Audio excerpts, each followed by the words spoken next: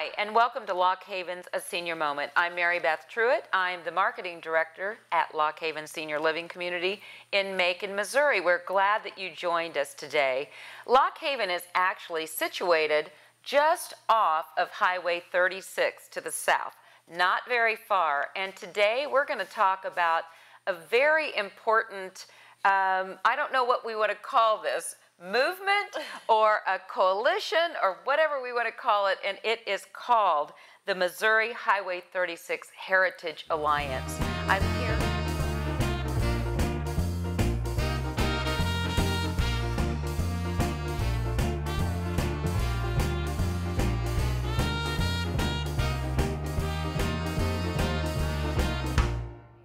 I'm here at the Comfort Inn in Macon, which sits at the junction of Highway 36 and 63.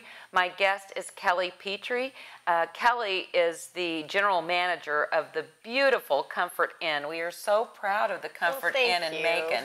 It wins all kinds of awards, and it's we were just talking before that we wish it wasn't in Macon so that we could go and stay at different places. Well, there are a lot of Earhart hotels I could set you up with. That is good. We're going to remember that, Kelly, as we go. Well, Kelly also happens to be very heavily involved with the Highway 36 Heritage Alliance, and we want to find out more about that today, Kelly. So start by telling us how it got started and what it's all about. Okay.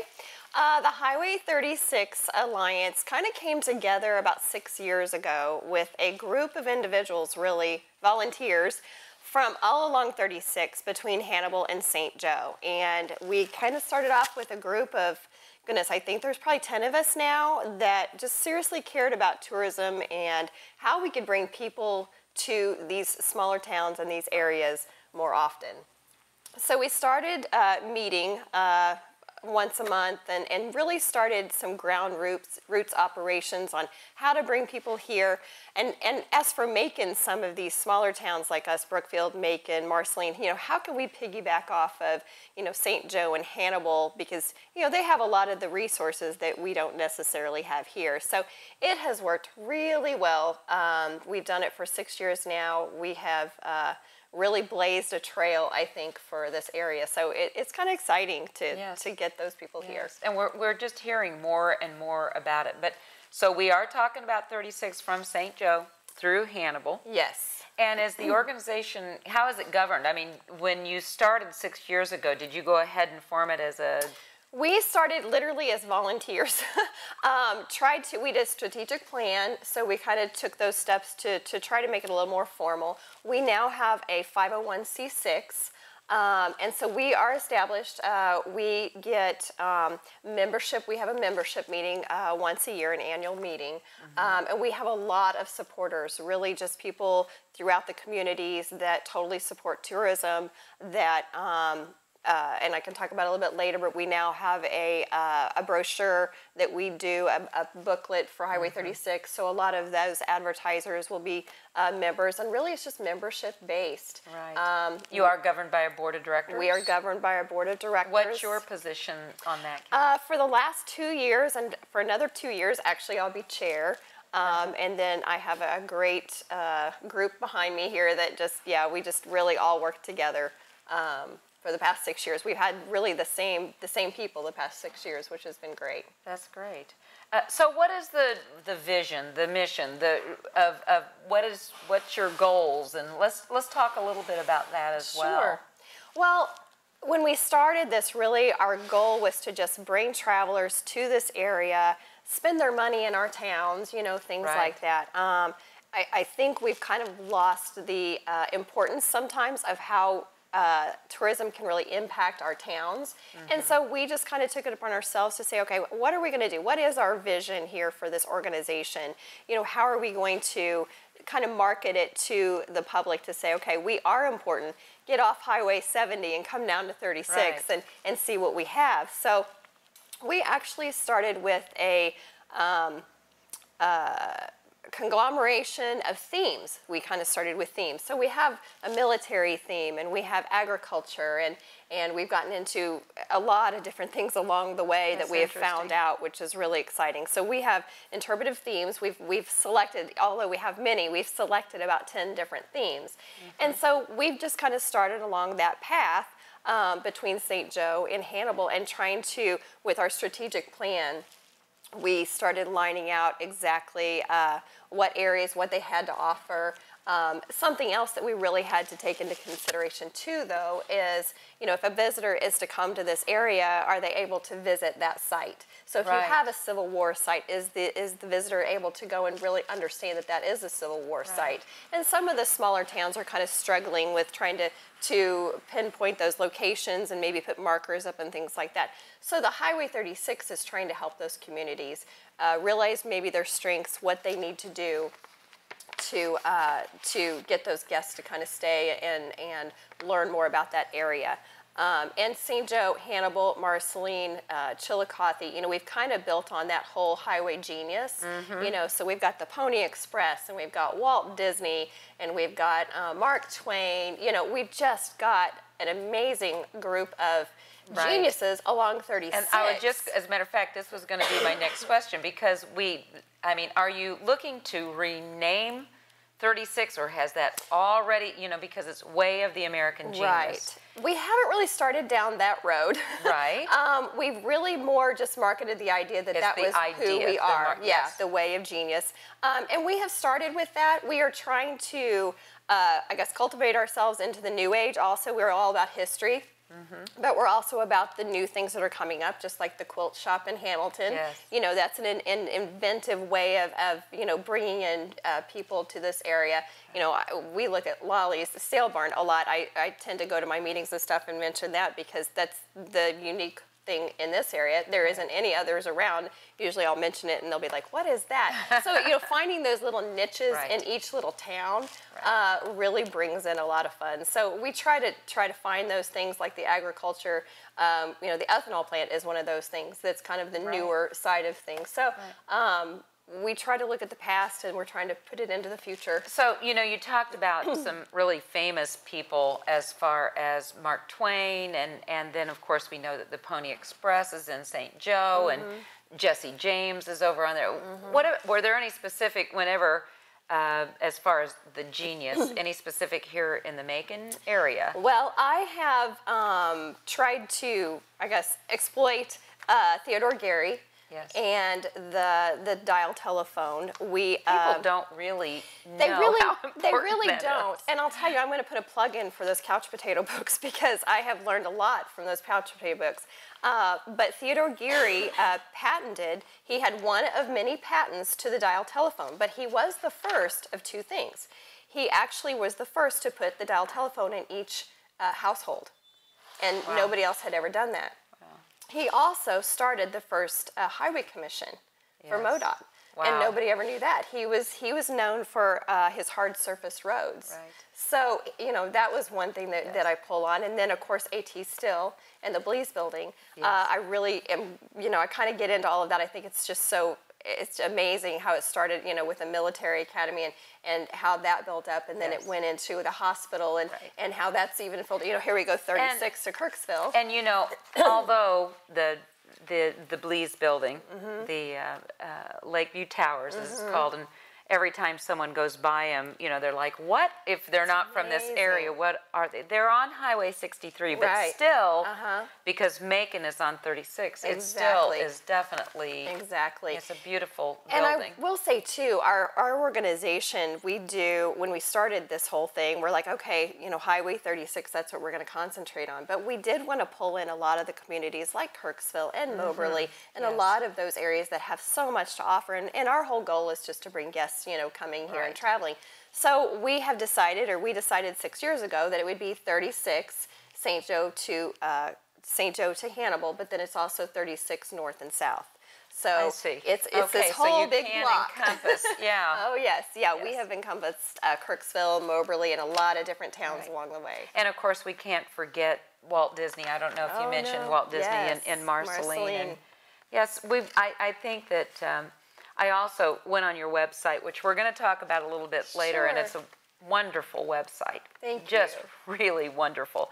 But there was a clip on, or maybe it was a press release that I was reading, and about a gentleman who was given the assignment to come up and to come across 36. He had no idea, first of all, that Highway 36 was 4-lane. Yes. And, you know, for many years, and I happened to be working at the time with the Chamber of Commerce, and, you know, Interstate 70, you know, they talked about making this interstate all the way across, which it isn't, but it is 4-lane, but just a great way to get across the state of Missouri in a little bit less hectic fashion. Definitely less hectic than I-70. Than I-70. Yes, it really is. That is for And it's sure. a lot more leisure. You know, we love to have, you know, all of those people stop in and look Yes. at, you know, Walt Disney's barn and how you can sign your name in there. I just think that's the coolest, you know. I mean, Right. there's just so much to offer, so much Yeah, to offer. so much. So what are some projects that you specifically, that you mentioned quilt shop. So talk about the quilt trail. Okay, the quilt trail was something that it was a niche market, which we've kind of decided to maybe try to go after some of those niche markets. And it really started out just being an idea. And our St. Joe CVB, Beth, she started kind of working on it with a lot of our quilters and trying to find the inventory of the quilt shops along the way of 36, and found, I believe there were 15. And really, the quilters have kind of taken it on. This is their little project, and they've just That's thrived fun. with Yes. it. But we made it kind of a contest, kind of a passport program to start off with, and we put it out there for the public. And these quilters will come in, and it's just like a passport. They'll go into each quilting shop, and they get a quilt top, and they get their passport printed and all of this stuff. We've had, I think, 4 winners already. And it goes clear till October. So that's exciting. That I mean, is. they just love it. Yes. They love it. And again, you can find that map of all the different quilt shops on the website. Yes. And Yeah. now I don't quilt, but don't I either. would eat chocolate. So Oh, if of you course. ever made a chocolate passport, Hey, we're working program, on it. that would be We are just working on it. awesome. A bicycle trail, I saw Yes. that as well. So That was interesting. We had a gentleman from St. Louis that had heard about our Highway 36, and he decided to explore this 36 and actually make routes so that other bicyclists can come and they know what route to go, the safest routes, the most beautiful routes and things like that. So he literally came up and he started at one end, I believe he started at St. Joe, went to Hannibal. He stayed here, and he had about 4 other cyclists with him, and they were just wonderful people. They came from St. Louis, they traveled all the routes, you know, and if you go on the website, and actually there's actually there's an actual bike website too that a lot of bikers will understand. But the Mo Highway 36, if you go on there are, and you probably saw that, there are different routes you can just click on that you're going from Hannibal to St. Joe, or just going from Hannibal to Macon even, and it'll tell you exactly what route you should go and the best route for a bicyclist. So that's been wonderful. I mean, there's been a lot of publicity just with that. are there any other ones? Have we missed anything? Right at the moment, no, not as for trails and things like that. We are actually looking into, I know the Missouri Division of Tourism has been kind of looking into motorcycles. I'm an avid motorcycle rider.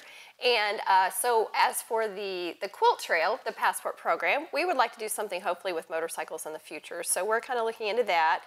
We are looking more into maybe something with agritourism. So we've got a lot of ideas out there. It's just kind of implementing them and putting them together. Right. So stay tuned. And so I'm sure that that's your future goals. Any future plans right now that, other than that? That's Other than that, just keep building our towns up. Right now, I might mention we're getting ready to have a tourism meeting here in Macon, June 3rd.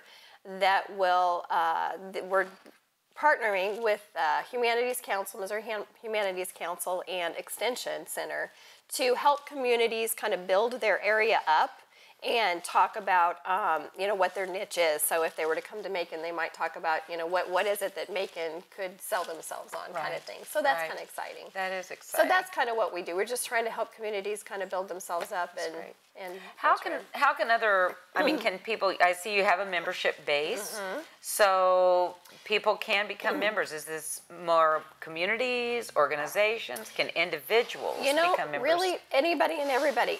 Excuse me. We have individuals, we have partnerships with just like the Comfort Inn, and individuals. We have MoDOT and Division of Tourism that are members.